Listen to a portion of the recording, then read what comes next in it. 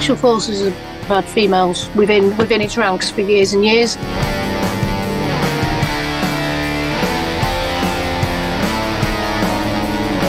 Let's just say Gina's played a role in the British military.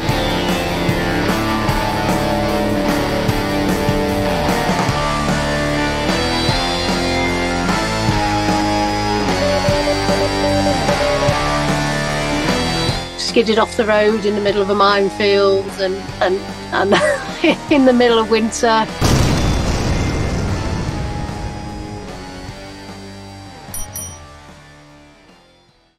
How are you, sister? Yeah, brilliant. Yeah, all the better for seeing you. Yes, I'm absolutely delighted you come on the podcast. We met at the Veterans Awards. In fact, we actually met for the promotion photo video shoot that they did a week before up there on, was it HMS Victory? Yeah.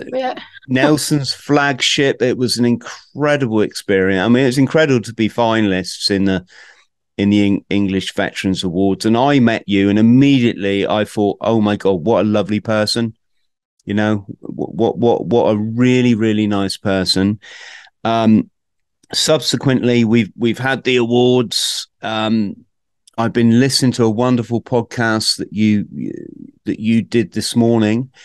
I'm honored that we have a female on the podcast, because we just don't get approached enough. I don't know. I'm not going to conjecture why as to why that is. But as I said to you earlier, I wish it was 50-50. But what I do know is you're not a stranger to hardship. I know that you lost your brother, and we will talk about that. I know you've done incredible things. I know you served with the Royal Signals. I'm also privy, friends at home, to information about Gina, which we're not going to talk about. Because, we're just not. But let's just say Gina's played a role in the British military that I think you can probably work out if you're a bit savvy. But we must respect our guests' wishes. And so first off, how did you find the other night? It was all a bit of I found it all a bit of a blur. Yeah, I mean, as you say, it was amazing to be finalist there, and it was a brilliant venue. The thing at Portsmouth a few weeks before was probably the height of it, really, because we got to speak to each other. Where the actual evening was a bit of a blur, wasn't it? Because it was sort of all rushed, and then hearing about people's amazing stories and what amazing community the veteran community is for helping others. Some of the stories were outstanding, weren't they? It was a true honour. Yes, I think a lot of people that I've seen message me, and so they're a bit confused. They think it's about like what you did in the military, and I'm like, no, we're civilians. I don't know about your capacity, Gina, because you still serve in is that a cadet thing, or like you still wear a uniform, don't you? Yeah, so I still wear a uniform, so it's kind of part of the reservists, but not. So we're adult instructors for the Army Cadet Force. So we teach all the military skills that you will learn when you're in, and it's just a fantastic youth organisation, really. Keeps the kids off the streets, if you like. Get some new skills from everything from first aid to shooting to fieldcraft, and get some civic qualifications so it looks better on their CV. And obviously, if they then decide to go into the military, then they've got a bit of a head start, because they've got all the knowledge. When they leave at 4 stars or master cadets, they're pretty awesome at most of the military skills. So it's a really appealing to your worthwhile organisations to join as an instructor. So, and you get to wear the uniform again, so that's nice. A nice honour to put it back on. What's the experience of being a woman in the British military? Yeah, so I joined in the mid-90s, and to be fair, because I joined the Royal Signals, they'd always really had women since there was racks, and they were always attached. So they were a very adaptive corps for females. So you didn't. I mean, it's a sensitive subject, isn't it? That there was some sexism in there that there's going to be, because there's only I think there was maybe 20% females, 80% males, but as a whole, I don't really think I was held back that much, for being female, because of the corps I joined, and it was very forward thinking. It was pretty equal, really, with it all, how we were treated. So I didn't really experience any. I've not really got a bad thing to say about it. When I've worked with other regiments and that type of thing, then some people who've been predominantly a royal or infantry, they do find it difficult to adapt around a female for some reason. But I guess when you're out there, you're the only female, so you just sort of tell them, look, just treat me the same, and I'll crack on with it. And eventually, you'll get the respect. Like any new person joining anything, really, you've got to prove yourself that you're one of the team, haven't you? Yeah, of course. And let's not forget that there's some really important roles that men can't fill. Yeah, exactly. Whether that be, I don't know, the military's a whole range of things, but I mean, least not of which, if you have to go undercover, well, a bloke can't be a woman. Well, they could probably in this day and age, they'll do a bloody good job, but yeah. I mean, you do get away a lot more with being a female, I think, especially in roles like that. Which is why we've had females beyond the front line since probably the First and Second World War, who are absolute heroes for what they've done. Yeah, so it's always an interesting debate. Females within the army, and now it's I think it was about a year or so ago, they've opened every role up to females, and we've had the first female para pass, which good luck to her. It's not something I'd want to put myself through. But each their own, and I certainly, if I had my time again, I'd still probably join the Signals or the REME, and be in that type of role. And the things you can do are exactly the same as the males, really, and it's proven now. I knew the first female, this doesn't sound much, first female liney, and the liney trade within the Signals was like, that trade, and they had to have big cable drums and that type of thing. And one of the tests was lifting this big cable drum up above her head, and she was training for the whole time to be able to do it so she could pass. I mean, it wasn't an official one, but she wanted to fit in with it all. But yeah, definitely, it's right. There shouldn't be any restrictions. And if you're fit enough and strong enough to pass the courses, then rightly so. Each to their own. So. Yeah, it is interesting. I think if you look at Sweden, their special forces has been open to female applicants, and they've had operators that have obviously passed, is what I mean. Yeah. I've looked a bit at the Marines. I'm not like massively into. It's not like I don't like wake up in the morning and check how many women are now Royal Marines commandos, but apparently they've had it's something like about 500 applicants in that but of course applicants and people that get through to even begin training is massive. Yeah. That thins an awful lot of people out. They've been really quiet at Lympstone. I don't know if it's because the first woman that came through, I think she was an Olympic athlete, and of course the press just went crazy, didn't they? Which is that was a few years ago, wasn't it? Yeah, which is just unfair because does anyone want to be in the toughest thing in their life and and they've got the whole of the British press just trying to exploit them. So I do wonder if they've made the first one. Yeah, well, the first one to do anything, I suppose, is always under the limelight. So the press are going to make a big thing about it, but really they shouldn't tell until afterwards.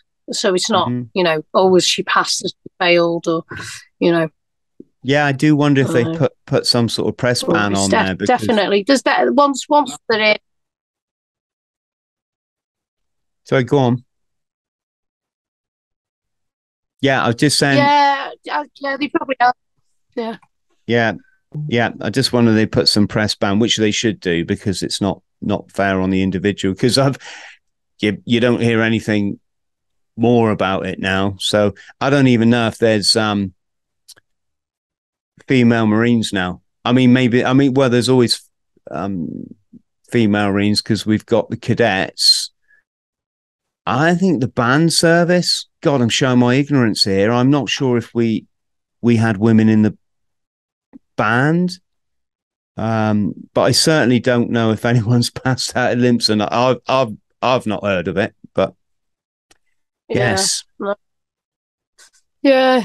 I mean, I think there was I think it was Pippa, like in the 2000s, tried for the Marines, but I'm not sure whether she passed.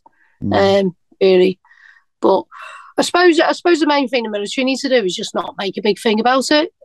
Which, as you alluded to, the Special Forces have had females within its ranks for years and years, and they don't get any dispensation whatsoever. We, they pass the same course, and as you say, it's like a 2% pass rate, if you're lucky. So it's if you want to do it, I think a lot of it's the mindset. So yeah, I'm never going to be as physically and strong and fit as a Royal Marine bloke because of physiology. No matter how much I try to pack on the weight, I'm always going to be this build, as is some guys.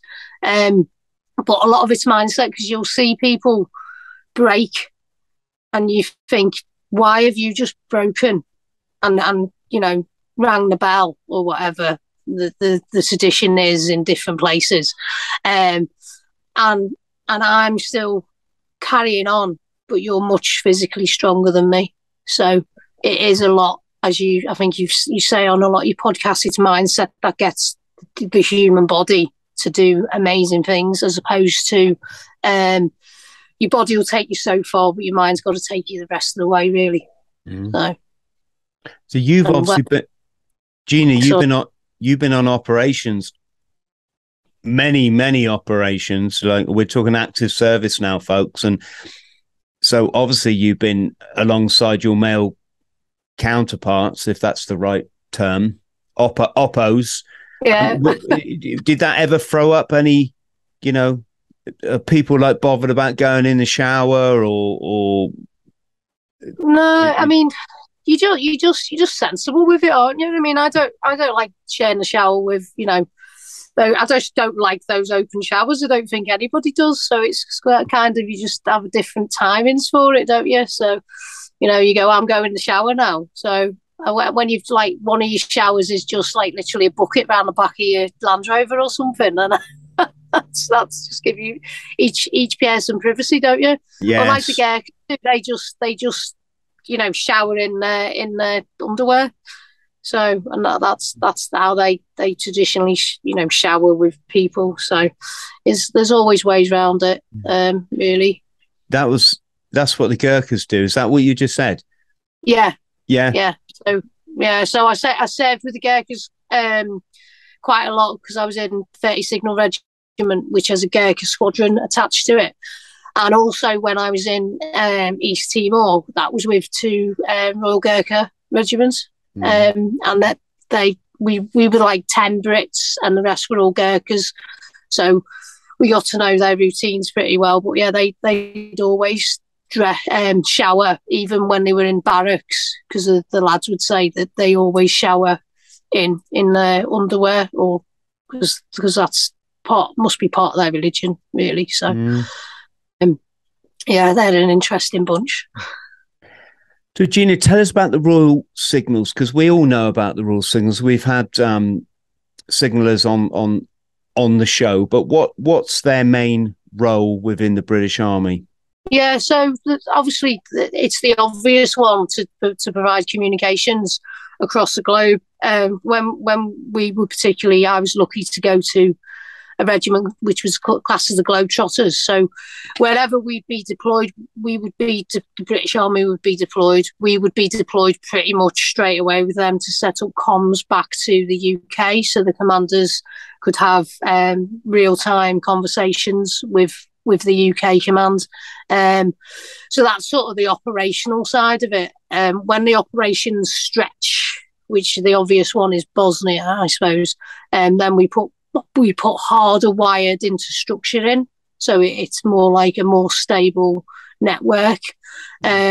Within peacetime, if you like, back in the UK, we obviously look after all of the network systems and the command systems that we use, all the internet, which is generally done by ourselves, and then we have exercises like everybody does where we take out the mobile stuff, and it's an ever-changing role, and the years I was in were really, really interesting because comms were booming everywhere.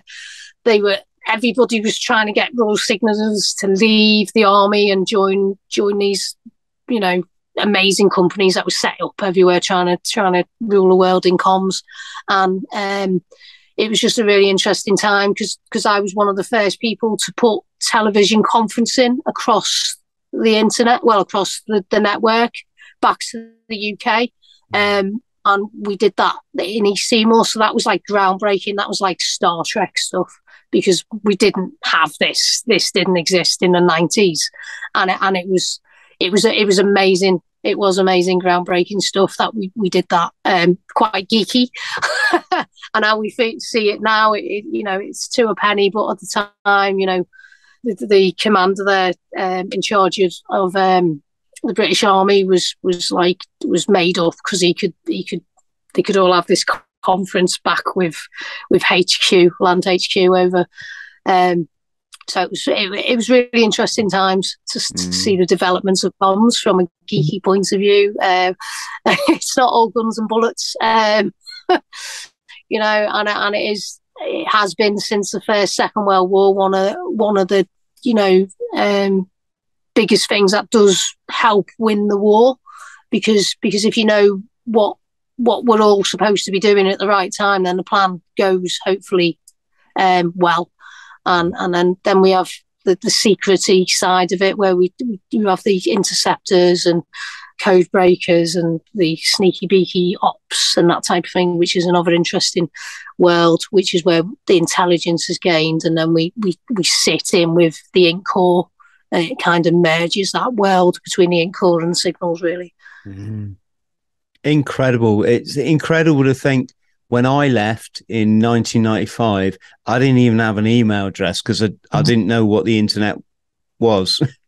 It was just being talked about. I don't think I had an email address until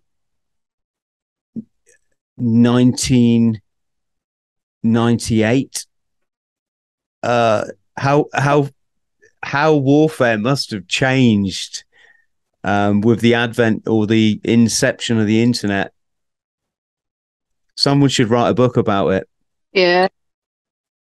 It is incredible, because I remember sat in Northern Ireland with it must have been a laid line internet. I had just found out about this thing called eBay, and I was bidding on something, but it took like about 5 minutes before the internet got along the cables and updated, and then to see whether I'd won this bit of rubbish that I didn't really want anyway, but it was a draw to it. And I didn't have an email. Probably just when I was leaving, I probably got an email because you didn't need them, did you? And you were made up if you got an email. Now you open your thing and you've got probably about 20, 30 junk mails. Can't get away from it. Yes. Gina, talk us through your operations, because the ones that you're the ones that you can, because you've certainly been in the thick of it. Friends at home, Gina has a rack of medals that's just, you need a compass to navigate them. they just keep going that. Is it that way or that? Yeah. Yeah. So it's interesting because as a soldier, I'd say I was lucky because I got to go on these operations. When you say it now, you're a bit older. You think, God, was I lucky or was I, young and whatever? But yeah, I always wanted to get 5 medals. That was my thing because it would fill my chest up. But I've got a few more than that. Yeah. So literally, I'd finished training, and my training was 14 months because I was an communications engineer, and I got to my regiment. And I did like a month of guard, as they always do. They stick you on a month of guard because you're a newbie. And then I was in an O group, and they were like, "Yeah, Atkinson, you're going to Bosnia," and then gave me a date. And I was like, "No, this can't be true," because I'm like new, and Signals tend to go to places on their own a lot of the time. So at the end, I went up to my troop staffy and went, "Is this right that I'm going to sort of Bosnia next week?" And he was like, "Yeah." I was like, "Oh my God," just straight out of training, and I'm getting sent there on my own. So that was certainly for me a reality check that I'm not just going to be sat in barracks fiddling with radios and stuff. So I was sent over to Bosnia, and it was pretty calmish then. I was involved in the arrest of Slobodan Demokovic. Is that the right one? Which was really interesting. Not obviously actively, more of a supporting role. So that was a really big part of history, and proud to sort of be part of that. But that was interesting because I was an engineer. I had to drive everywhere to make sure comms was still in. When they'd go out, I'd be called out in the middle of the night and have to drive 9 hours across theatre, and had some hairy times then, although it was kind of classed as peaceful because it was S4. Skidded off the road in the middle of a minefield and in the middle of winter. And yeah, probably didn't do what we should have done, but we survived. So luckily we kind of judged that the ground was so frozen that if we just tried to retrack our skid marks out of it, we should be all right. Where realistically we were supposed to stay and wait for rescue or do the old knife thing out, but we probably would have froze to death if we'd done that. So we did it and it worked, but I wouldn't advise it to anybody. You do realise this is a major contrast between your counterpart who might like work in an office doing a bit of typing, and they'll probably do that for pretty much their whole life, or a bit of customer service, and you're in a minefield deciding whether to get your bayonet out and yes. Yeah, it's what makes those stories when you've had a couple of beers and you forget about them because you just like, I'd completely forgot about that story till we've started chatting. And that was a really good tour. I always when I'm on tour try and, if I can, help the local community. So if there's things set up, I will try and do it. So I used to go and see the orphans. When I had some downtime, I used to go and play with them and chat to them, and that's the reality of war, isn't it? Because you do see that is quite heartbreaking, but also a good thing to do. I remember we used to take chocolate bars, and I had a big box of Twixes, and I got there and they were all running at me, and I was handing out the Twixes. And this one little kid came up and his face was covered in chocolate. And I was like, "You've had fun?" And he was like, no, miss, no, miss. And I was like, "No, you have." And he was like, no. And I obviously had to give him one because it was like the cheek of it was brilliant, So so yeah, that's what I'd like to feel like I'm engaging when I've got the opportunity, and luckily on most of my operations I've been able to have an impact or try and help the local communities. So Bosnia was good. I kind of got back from Bosnia, and then Kosovo was kicking off. That's at the start. So I was there from the very start when we went to the S-Pod in Macedonia, not Macedonia, Greece, and Thessaloniki, and then we all drove in like the biggest military convoy in history, I think it was, and we basically drove in, stopped in Macedonia, got some abuse from the locals into Kosovo, and then I ended up. Our detachment got posted to Albania, where the refugees were, which again we helped set up the refugee camp with the engineers. They helped like build latrines and stuff, and that was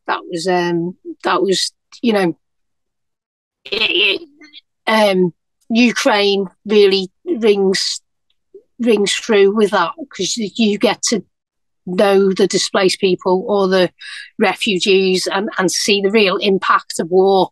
You're not just, a squaddy on a gate or doing your job. You're seeing families reuniting that thought each other were dead, and yeah, it was a definite groundbreaker, to see it. And when we were there, we would get involved with the community events, and they were so, and they didn't need to be thankful, but so like thankful that we'd come in and helped them. And then we would we set up a football match, and some of them didn't even have trainers on, and they still beat us. And we found out that there was a few Kosovo national side in there, so we didn't stand a chance. So that was pretty good. Kosovo's, if you like. Kosovo's been, I don't want to say kicking off. It's probably a bit strong, but they've had some issues recently, have they not? Comes down to number plates that apparently I spent a whole day just reading up on this to try to get my head around the complexity of what has gone on in that part of the world and former Yugoslavia and et cetera, et cetera, et cetera. But there was something about, I probably got this wrong, but Serbs driving around with Serbian number plates. And they've been allowed to do this because nothing was made of it. And then in recent times, the Kosovan government went, nope, you've got to have a Kosovan number plate. And it caused a bit of an uproar, and there were militia on the streets. And fortunately, there doesn't seem to be anything that's come of it. But when you got home, did people understand what was going on over there? I think with wars and stuff, unless you live in it and you're there, you don't really ever understand. I mean, you can read the history and listen to the ops brief before you go, but unless you live in it daily, you're not really ever going to get it. For example, we all live in the UK, and most, I'd say 95% of the UK don't get what Northern Ireland is all about. Apart from the people who are living it. So, yeah, and it's like, do we ever get, if I'm trying to be cynical, do we ever get to the truth of what the war or whatever was really about? Was it down to money and greed, or I'm glad you said that, and that's normally my part of shit. We could go off on tangents on that, definitely. So, and that's cynical old age and reading around it, because when you're a soldier, you train to do what you do, and you go and do it.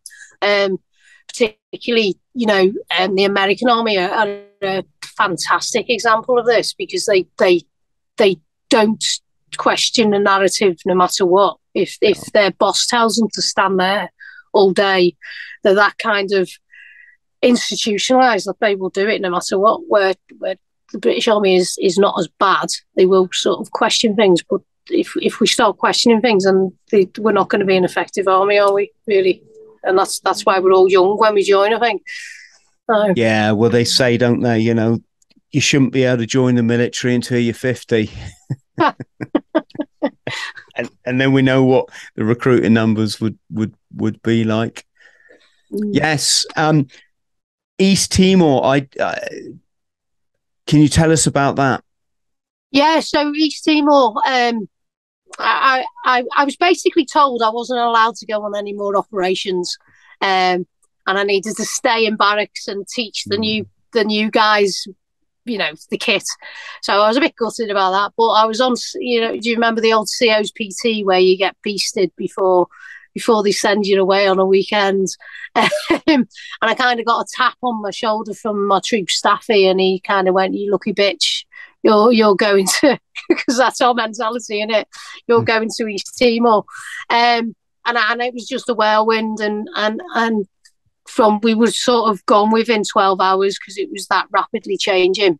So the problem with East Timor is the East Timorese wanted independence from Indonesia, and the UN were there to oversee the voting, and the militia or the Indonesian army, whatever way you look at it, were basically going around chopping the public's heads off and intimidating them not to go and vote. So it was a nasty kind of. It wasn't a conflict, I don't think. It was a nasty time. And the Australians were the lead nation, but they hadn't really done a lead operation since Vietnam. So we were kind of sent over there to support the Australians and give them some guidance. This is what I was told. So if there's any Aussies listening and that's wrong, this is what we were told as Brits. So there was a small contingent that went over there, and we were there from D-Day. We had an S-pod in Darwin, which was lovely to get to go to Australia, but I didn't get to see much of it. And then we all flew over to East Timor and set up, and it was really so one of my favourite programmes was MASH when I was a kid, and that's maybe why I ended up joining the army. And it was like scenes from Vietnam or you know, the Korean War from TV, that it just felt like we landed. You know, it was derelict, the place. It was totally taken over by military. We drove into the streets in our soft skin Land Rovers, and it was just derelict. There was houses on fire. There was a Gurkha patrol, I remember, going along the streets, and yeah, it was just totally what you envisage a war zones to be like, because most of the Indonesians, Timorese, had fled to what we found out later, to the jungle, and when we got into our place where we were going to set up barracks, it was an old government building which had been totally looted and ransacked, and as we pulled in, we started taking incoming fire, so it was kind of like, you know, this is getting real.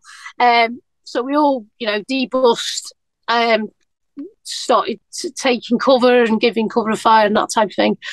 And I remember, because we hadn't been issued flat jackets, all we had was our helmets. And I remember being behind this wall thinking, well, the wall's not going to really protect me. Should I put my helmet on or not? And I remember going through slow motion thinking, well, there's no point if I've got my helmet on, because the rest of me's all exposed. Yeah, so that was sort of welcome to East Timor. And then sort of later that day, I was on guard on the front, and a building blew up opposite me, which was crazy. And we had all the civilians. I was trying to get them out the way of it, and the BBC was there within seconds. with a mic in front of my face, and I probably sounded like a dumb squaddy if it got put out, because I was just saying, I don't know what happened, the narrative that was told to say. And then I think one of the SAS were over there. The commander of the SAS came down and spoke to me to see what had happened, and sent out a fighting patrol. Yeah, and that was the first sort of probably 12 hours of East Timor.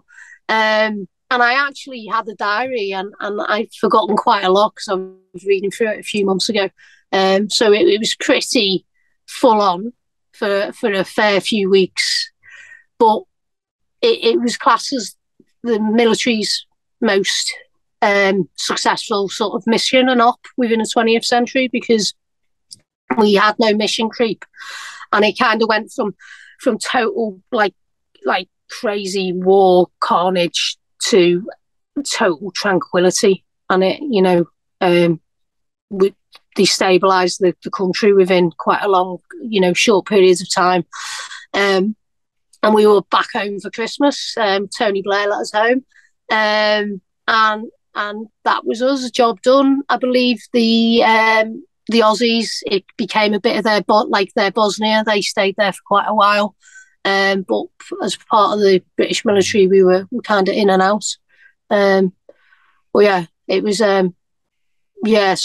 some probably dark times within it, but I think we did a good job over there. Mm. Was that your hairiest moment in everything? I know that some of it we're not going to speak about, but as boots on the ground, was that your hairiest moment? Yeah, probably. I mean, there was quite a lot of times we thought we were going to get attacked, and we were on stand too, and there was a lot of militia about to start with. So when we sort of went up to, we found the displaced people in the top of the jungle, so we went on a mission to bring them back, and that was I think that was more intense, thinking we were going to get attacked the whole time, because we were sitting target, if you like. But yeah, sort of the baptism of fire in the first 24 hours was probably a reality check, really. So. And Gina, you've served in Northern Ireland. Yeah. Can you tell us, just as an insider from the Signals Regiment, was it Corporal Woodson House? Is that kind of like folklore in? Sorry, I should start from the beginning. When we went to Belfast in '89, it was '89. Like literally, as we were doing our beat up training, one of our corporals, Jan, very, very nice man from my home city, he came into the office. He went, "Lads, look," and he had this double page spread from the paper, and it was that horrific incident where these two, there's dispute over this, but let's just say there were two British military undercover who'd accidentally driven into a funeral cortege, an IRA funeral, and very quickly the crowd realized these two are not part of us, and the taxis quickly moved to block it was horrible, and it was all televised. There was a camera in the sky, and I won't, for the sake of the podcast, I won't repeat what happened, but I think people can can imagine for themselves. And I remember patrolling past Penny Lane one day, and that was the place where these two poor chaps said their sayonara through no choice of their own. But I've heard different things over the years. I've heard that they weren't signalers, that they were on special ops or something. I'm only mentioning it because this is my podcast and I'm a bit fascinated. Obviously, I'm fascinated with stuff that happened in my life. Whether you heard anything about that, Gina, or how that is talked about in the regiment. Yeah, so that they were definitely signals, because we've got a memorial in Blandford, which is the home of the Royal Signals. When we're over there on ops as signalers, which I think where the confusion maybe is with the, you know, myths and stuff. We wear civvies because we're out in the population, because we go out and fix the comms, which is no real secret now, I don't think. But they were definitely signallers, and it was a dark time in the Corps, and what I've been told from the Corps is they were handing over to each other. So one was leaving theatre and the other one was coming in. So he was driving him round, showing him the area, and then unfortunately they took a wrong turn, and it was all just pure horrible bad luck, really. Whether they'd ignored anything is debatable. Some people say they tried to get to see a funeral, but who will ever know? With, you know, we're not going to speak to them, are we? And it was watched and filmed from the police helicopter.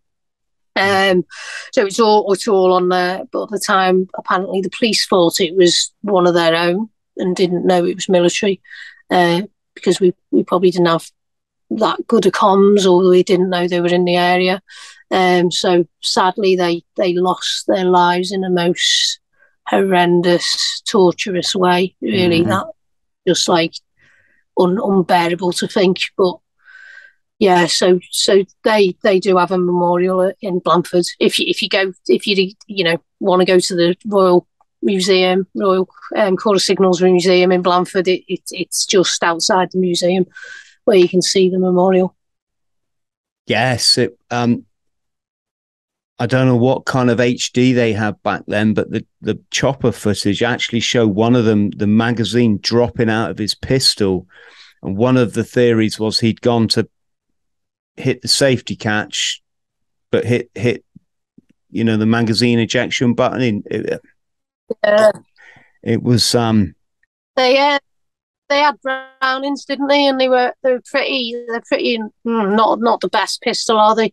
And I know they did get a warning shot off, but then they obviously had a stoppage. And then I mean, they wouldn't have stood a chance either way. With, you know, you've only got nine rounds in each one. Yeah. You know. You can't help but think, no, if I was the chopper pilot, I'm just speaking from, I would have just landed on top of that car. Yeah. But then you don't know how much room was in the chopper, do you? Might have just been one of those tiny little things with room for a pilot and his co-pilot. Yeah. But I'd say grab hold of the skids, guy. It was just horrible the way the chopper just hovered, and everyone had to just watch the whole thing. Well, you didn't have to watch it, but obviously we were just about to deploy. So, yes, gosh. Gina, let's talk a bit about your charity efforts and your cycling, and let's talk a bit about skiing, because military skiing was one of my favorite things when I served. One of the few things I've been good at in my life. But your brother died of cancer. Yeah, so we were in 2019 he was diagnosed with cancer, bowel cancer. I mean, totally. He was a fit and healthy lad, you know. He was diagnosed with it, and it sort of ravaged through his body within 4 months. And COVID didn't help, because COVID then started, and some treatments were stopped. So, you know, you suppose you have to think he would have died anyway, just would have been prolonged. So he tragically died of cancer, which for me, it kind of makes you realise, like, you know, you're not immortal, are you? And was was quite a low time for myself. And I'd always used fitness, as a lot of us do, to get rid of my stress. And kind of just before, it was actually a day before my brother died, I'd just been to see him. I would go for bike rides, and then I ended up in A&E because I got hit. Luckily, I got hit by a hit and run driver. Yeah, and then then I ended up in A&E. Weirdly, my mum was driving past a few moments later. So I got in with her. I was just going to go home, and then it just, when things start getting worse, and I was bleeding a bit. So I got to stop at a chemist and started wrapping myself up, and then I was like, no, I need to go to A&E, I think. But yeah, I was okay. I just had like really badly bruised bones and needed a few stitches. And then, as every cyclist will know, the first thing you look at is your bike. My bike was totally destroyed, and I was gutted, and because it's your pride and joy. But then, the next day, my brother died. So, I mean, you can't say he died peacefully, but he died, if you like, when he went on his decline. He died quite quickly. And then I started, what I normally do is I started a year-long task to raise money for the charity that had helped him. So I was doing 100 miles a week at that time, sort of trying to walk. Couldn't really cycle because my bike was busted. And I reached out. I think I was speaking to Health Heroes at the time, and then they put me in touch with SSAFA, and SSAFA amazingly got the funds together to get me a new bike, which is why after the year-long task of like riding 5,200 miles and running, so bits and bobs, I raised £10,000 and set up an art foundation for cancer patients, so they can de-stress or try to, and not thinking about the disease all the time. So that's up and running. But I wanted to give back to SSAFA and Sporting Force because I'd done some events with them. And then I joined up the Royal Signals in '96. Went all around the world with them, and then carried on, did my class 1, and then went to Northern Ireland, and then specialised from there. As I went on operations with Bosnia and stuff, there was things that were not particularly nice about times, but when I was away on operations, I always felt that I was there to help. I always volunteered for extra things, so I remember going to Bosnia and helping out at the orphanages. It was amazing to go and see these kids and give them a bit of joy. They do so much for serving families and veterans. I mean, they are I think one of the biggest. They've been around the longest, so they've got good methods to get the funds for the right people at the right time, really. So I wanted to give back to them, but thought I can't do another road race or something because that's just normal, and everyone's doing it, and whether you've got the time. So I decided to put a book together by veterans for veterans to show what people do through the military. And also there's a lot of people within the military who may, or veterans who may not have the time, to run around the UK, or may not have the ability to go and do a marathon. So it was another outlet for somebody to express and kind of give back. So I put this book together, which, to make it even easier, I'd said I'd do it in poetry format. And the book is a beautiful thing. I got an artist to illustrate the people's poems, and I've even got a recruit, Josh, who's now in the Royal Marines band, and he was a recruit at the time. So we've got from recruit all the way through to joining the army operations and then leaving the army, and then we've got volunteers and family members that have also written poems about how the military has affected them or affects them. So it's a lovely book. Everything goes to charity. We've been in the top 10 a couple of times for British poetry. We kind of keep bumping in and out at the minute. Flexing back over my career, but I had a really brilliant career, to be honest.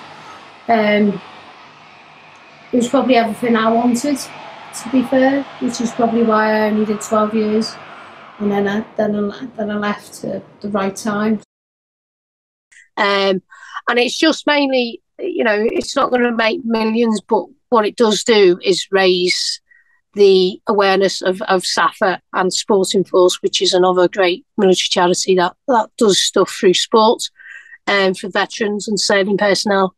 And and yeah, so and it's also given me a platform as well to be able to, you know, speak to the likes of yourself, and I've done guest speaking in front of, you know, the first Admiral Sea Lord. Is that what it's called? Being Army, I'm like getting it wrong. That's all right. I'll do it the other way around. Yeah. And you know, and MPs and like amazing people that, you know, I've stood in front of 1,000 type VIPs and shared my story and about the wonderful work that military charities do, and raised, you know, touching nearly 300,000 now, for SSAFA and other military charities. So that platform from this is the book, from this really, you know, small thing that actually probably would have been easier to climb Everest than to write a book, because that's totally alien to me.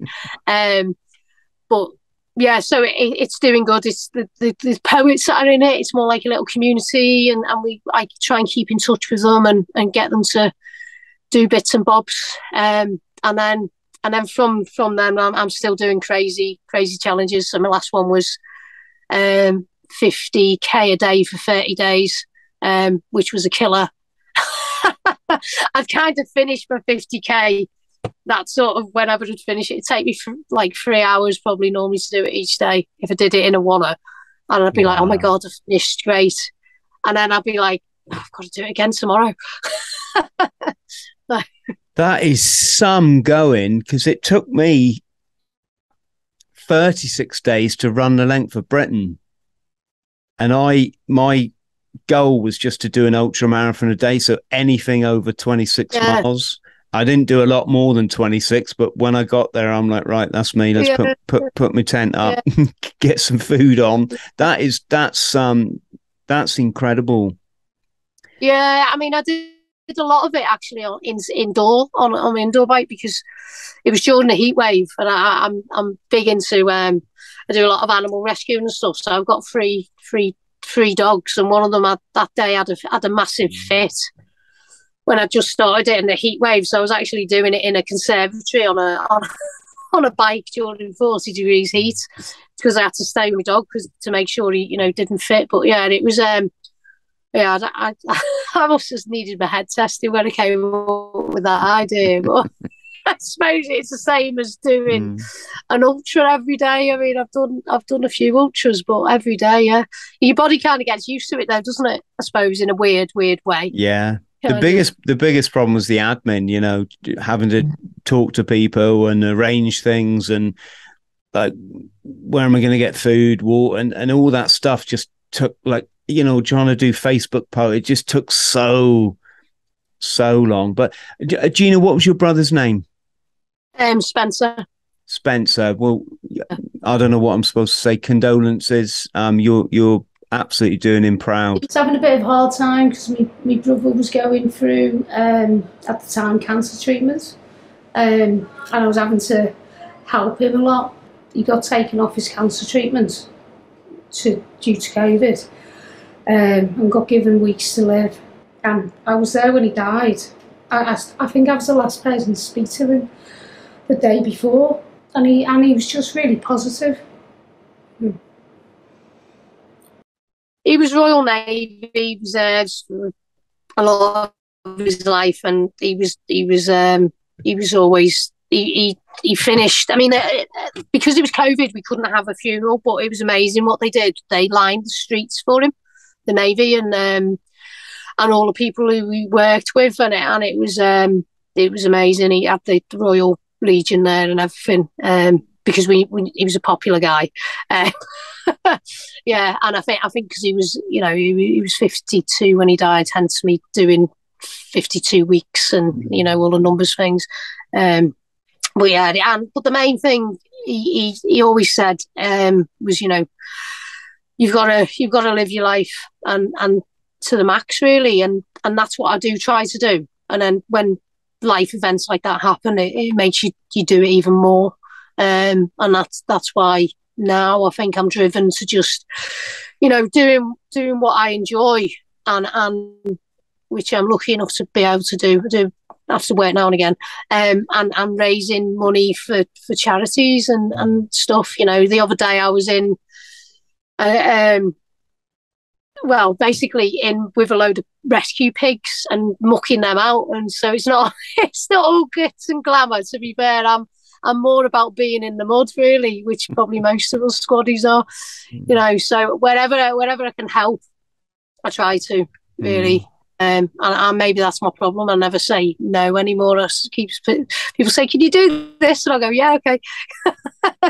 Yeah, I think we've all got to learn to say no, because people will take from you, and gosh, it can really backfire. Yeah. Anyway, I mean, I've just made they're calling it charity champion of a dragon boat team that's for veterans. So that's a brilliant thing. It's called Powerful Warriors, and they basically they get veterans together and get them out on the dragon boat. So it's like a real camaraderie thing. So I'm trying to bring awareness to that, because the more the merrier. And we take them to national events. And my background with that is I used to be in the British dragon boat team, and we won 3 gold medals. So they kind of brought me on board to try and raise the awareness. But that's a brilliant, if you're it's sort of based near Staines Way, but you can be anywhere, because they meet up around the place. So that's, sport and fitness definitely brings us all back together and brings us that camaraderie, isn't it? Have you been in Hong Kong? No, but if I was at the time when I was a gold medalist, I'd have been like a pop star. Yes, because sadly not here. When I lived in Hong Kong, obviously the dragon boat races were a big thing every year. But the year I was there was the year that many people were getting taken by sharks for it was this random summer.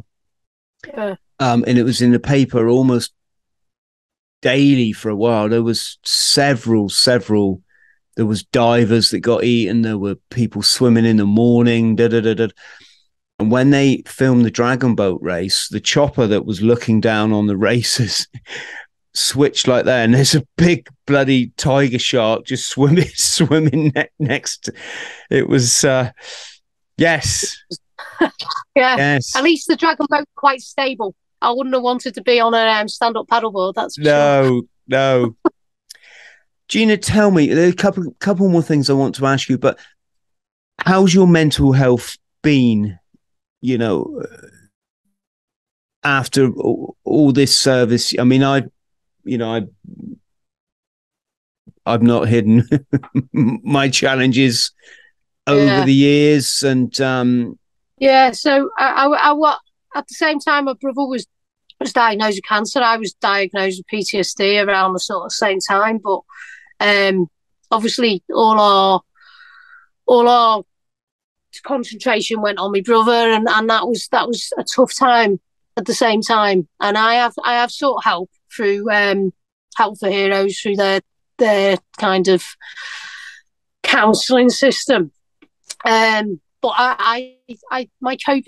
my coping mechanisms is I suppose by talking about it to people, and also by throwing myself into challenges and fitness. And that's kind of, I think, what's always kept me sane is having a challenge, whether that's a healthy way to do it. I suppose better than alcohol, which unfortunately a lot of the armed forces do get addicted to. I didn't realise that it was a coping method, to be honest with you. The bike's really important just to get out. I mean, when I didn't have it for those few weeks, I felt like my legs had been chopped off.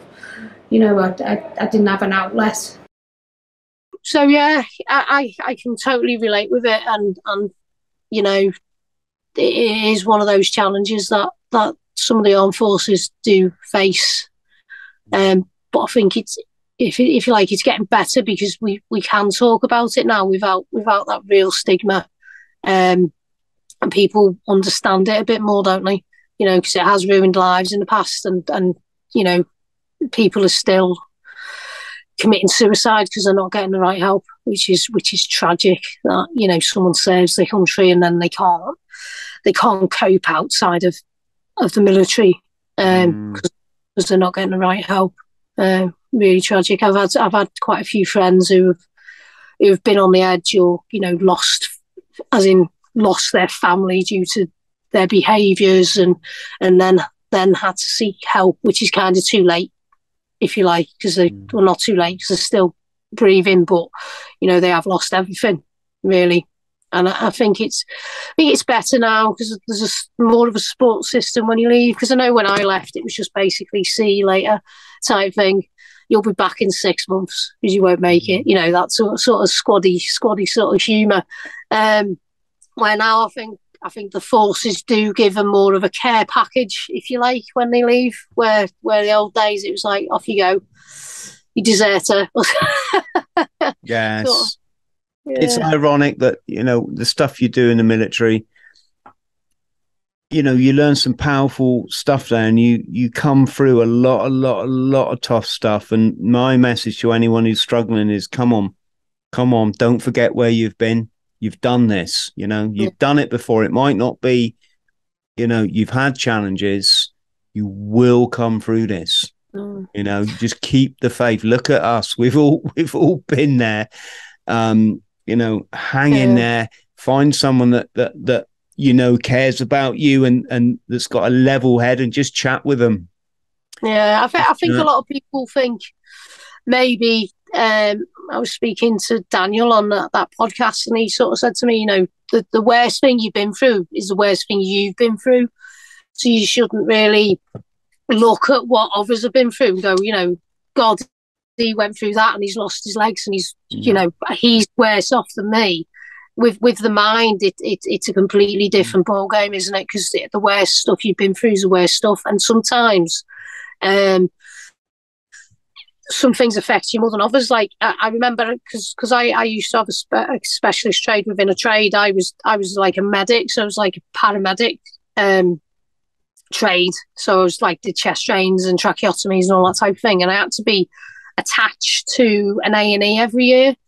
So I got the choice between Manchester or South Africa because they were like the best places for stab wounds. But I obviously chose Manchester because it was close to home, and I you know, you see some terrible stuff because it's A&E, isn't it? Right. So, but the worst thing that got to me was a little old lady that had been brought in that had broke her hip and laid there for like 2-3 days without anyone discovering her, and that totally like made me have a wobble because I was just so upset about this little old lady. So you just don't know sort of what triggers things, and that's I suppose why the brain we're still discovering stuff about it. So people, hopefully the stigma isn't there as much, and people can get out and talk about it. I think male female thing, females do talk about it more. Generally, just how we are as our whatever, females chat more. I don't know, talk about crap more. But and then you could argue that a lot of us maybe don't see as much from the military aspect. But you know, you've got police and paramedics that are all equal and do the same sort of jobs. And I mean, I think just get help, really, isn't it? Reach out. Even if it's to a friend or you know me or you, and you send a message. I've had people message me late at night that I don't even know, and you know, it's my duty to try and speak to them and keep them on board and try and point them in the right place, because I'm no expert. I mean, I've done my mental health first aid, but I'm no expert on it by any means. So it's just about connecting with your friends when you know that they're low, I suppose, isn't it? Not it's to have also, Gina, there's this big myth that I get this a lot. I get a lot of messages, and it's the complete reverse. I get a lot of people say, "Oh, well, I was never in the military, Chris. I've never been what you guys were." And I just say to anyone, childhood trauma is the worst trauma to experience, and many of us people have been in the forces, we went through it. And this big part, the reason we end up joining the forces to find some meaning, you know, in our lives. And I just ask everyone to understand, when you're a kid, you're a toddler, you got no control over that. What adults do to you, you got no control, right? And you're in an age where you can't make sense of it because you're too young. So you internalize it, and then it's bang. It's a. I'm not going to say it's a thing for life, because obviously many of us find ways to manage it. The difference between that scenario and a soldier who's an adult, who's signed up for what they do, they might go into conflict. Yes, they're probably going to see horrific, but you're an adult. You have the ability to go, right, and deal with it.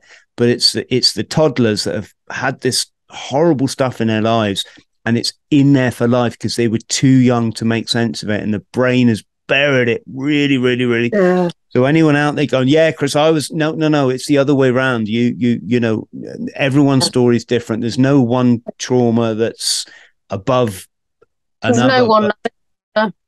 But we need a much more expanded dialogue on this. In the early years, you know, I still remember things I was taught when I was, you know, young. So it stays there, doesn't it? So you've got trauma. It's going to stay for a long, long time. And then you've got, because I work within the youth services with the Army Cadet Force, we do lots of training on safeguarding and stuff. And some of the, when they get to trust you, some of the stories that you hear are, you know, horrendous.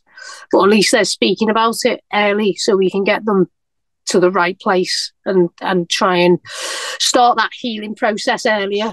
So, you know, adults of our age potentially didn't have that help or lifeline. I mean, I remember Esther Ranson setting something up when I was young, and that was probably groundbreaking and the first thing. But you know, some things these kids go through is horrendous, and I couldn't even imagine trying to take that into childhood.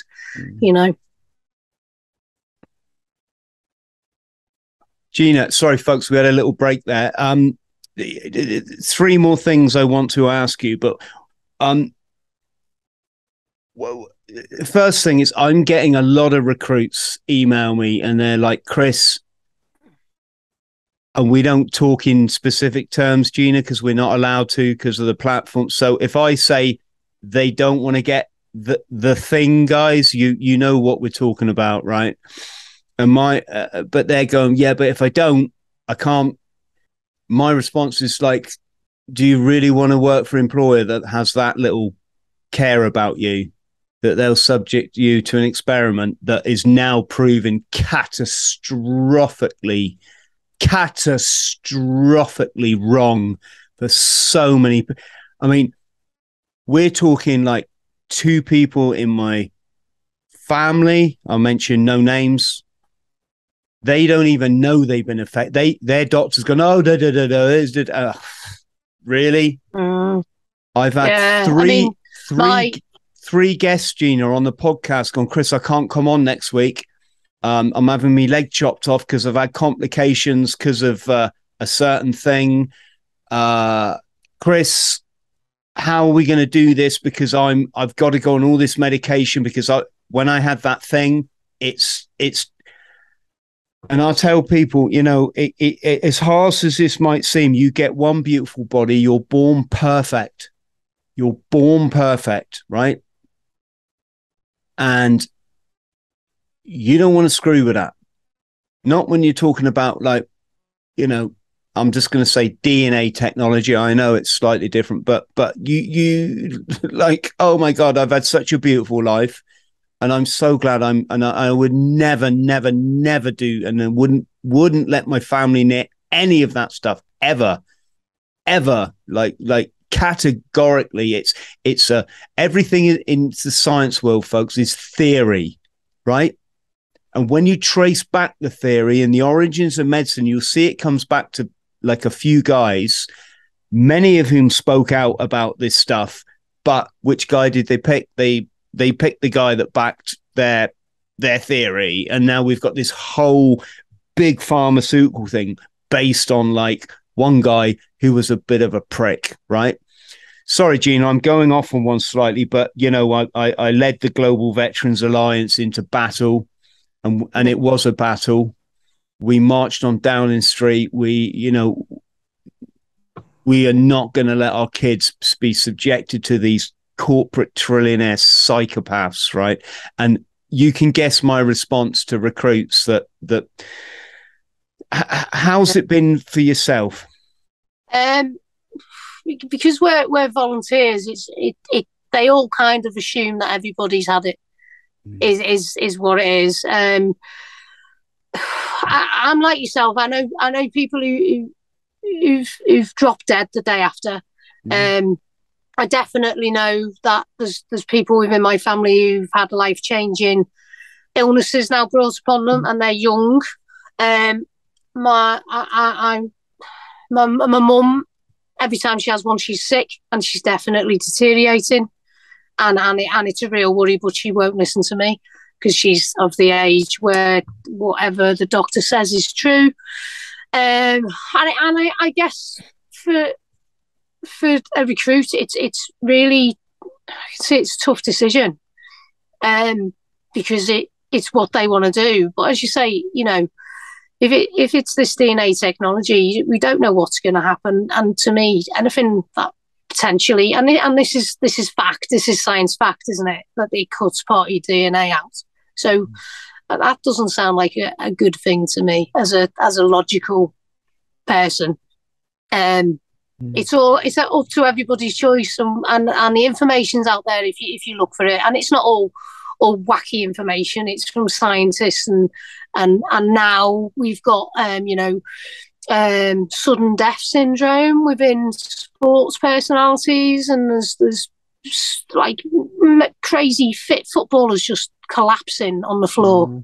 That didn't happen before COVID. So it's like you do the maths, and again, if they want to, that's what they want to do, you know. But there is other jobs. I don't think the police are forcing it upon them. There's people in the police, so it's a similar sort of calling, isn't it? The police, the military, and yeah, I get it. It's a difficult one, but I suppose it's personal choice. I'm personally, you know, I'm trying to travel abroad tomorrow, and I don't know whether I'm going to get checked and turned back. If I do, I do. Don't, you know, and that's the price you pay, isn't it? Restriction of movement, which is totally wrong and illegal, really. It goes against everything you and I fought for and our ancestors fought for.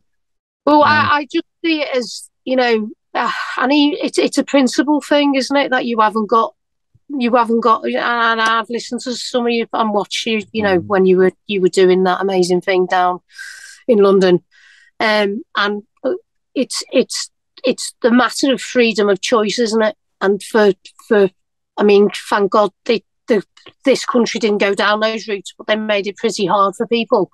And it is freedom of choice. And if they take away that choice, then what you're saying, what have we fought for? Because we're in a dictatorship, aren't we? Yeah, exactly.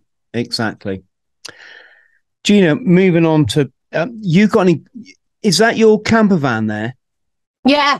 It looks like something out of Star Trek. Yeah, it's what's called a race cruiser. So in the back is amazing. So all my I do a lot of mountain biking, and I'm quite an outdoorsy person, as you probably can gather. I love nothing better than just being on the road. Before COVID, I used to go to Spain and spend months in Spain and stuff, as what, you know, running and stuff. So yeah, it's a pretty cool thing, and I'm trying to get up to Scotland and Wales and all the glorious parts of the UK, and just as I said earlier, just, you know, living my life as much as I can, and as I'm getting older, I start getting more injuries. But I'd rather get injured and have done crazy wild things while I can than you know, than not live my life. But yeah, it's a pretty cool thing. I won't advertise who built it, but you can if you want. It's if it helps them. Yeah. Good bit of kit. Yes. And Gina, just tell us, there's not many people have bodyguarded Britney Spears, but I believe that's another one of your accolades. Yeah, so I didn't. So I used to live in America and do some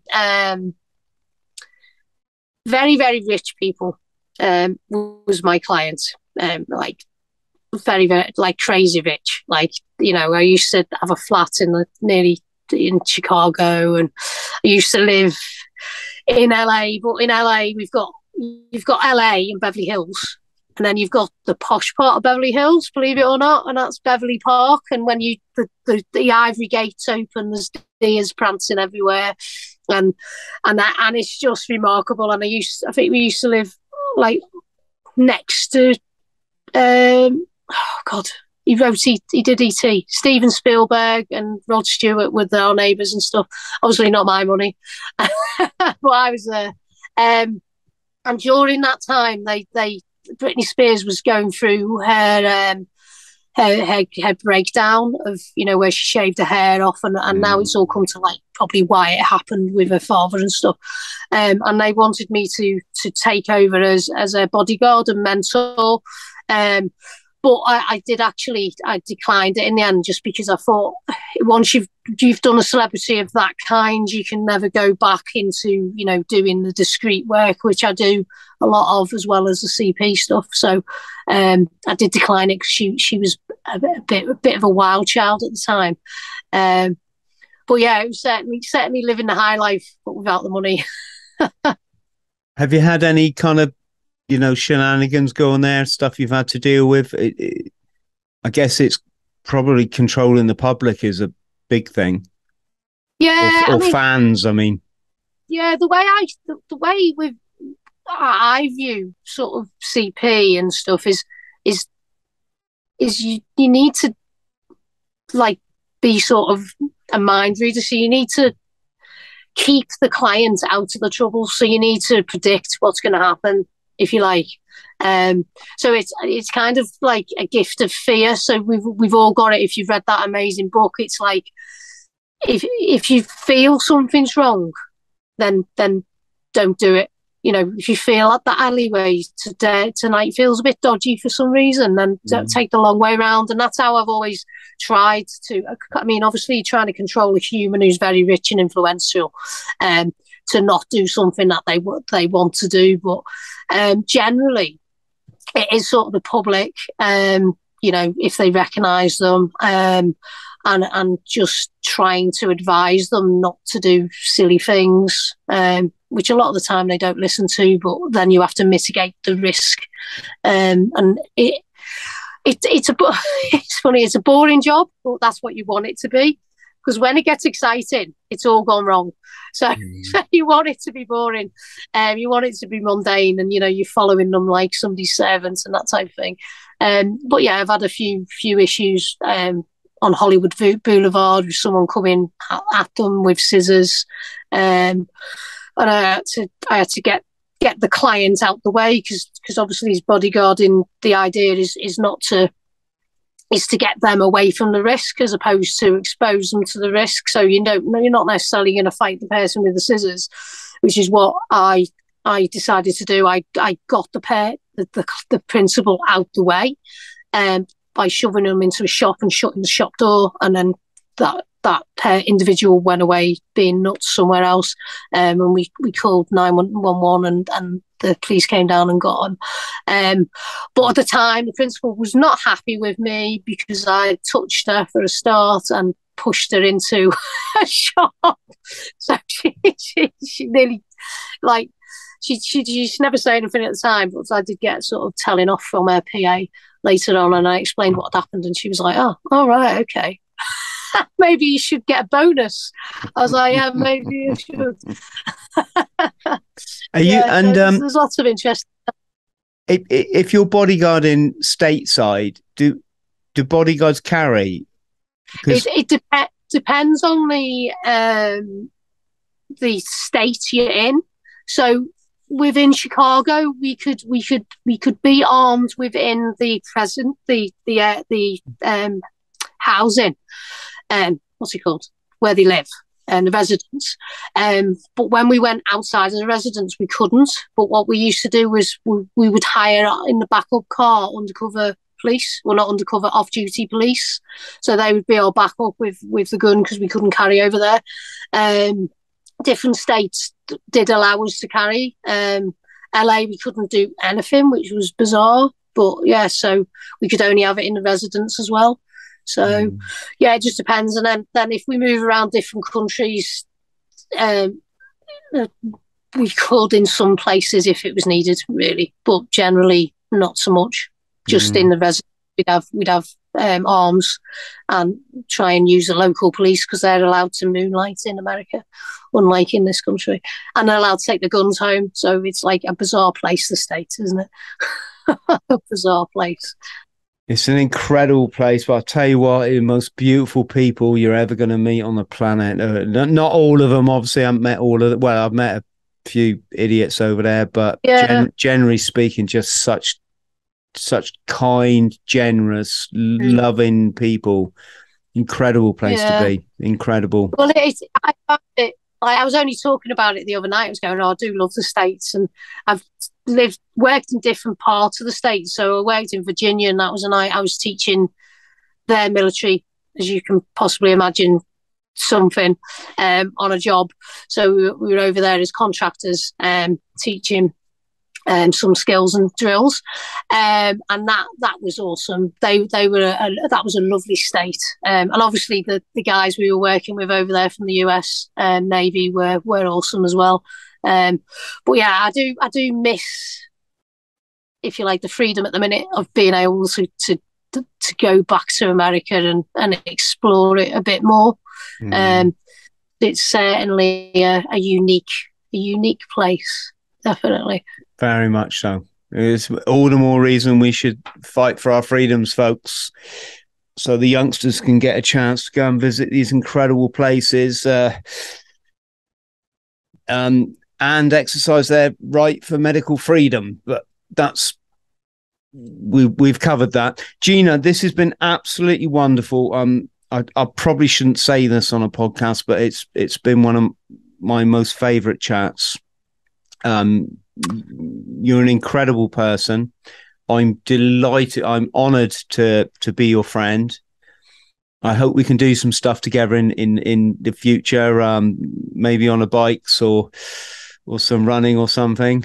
We're gonna definitely. Yeah, friends at home, we're gonna put a link for Gina's book below and links for Gina's social media, etc., etc. So please get involved in and follow. Big love to you all. If you could like and subscribe, if that really helps the channel. And Gina, let's chat again. Stay on the line, by the way. But for the purposes of the tape, let's chat again soon. And massive thank you. Definitely. Thanks a lot for having me on. It's been a pleasure, and it's definitely great to have finally met you and become friends. And we will do something crazy at some point. Yeah. Definitely. Don't beast me though, all right?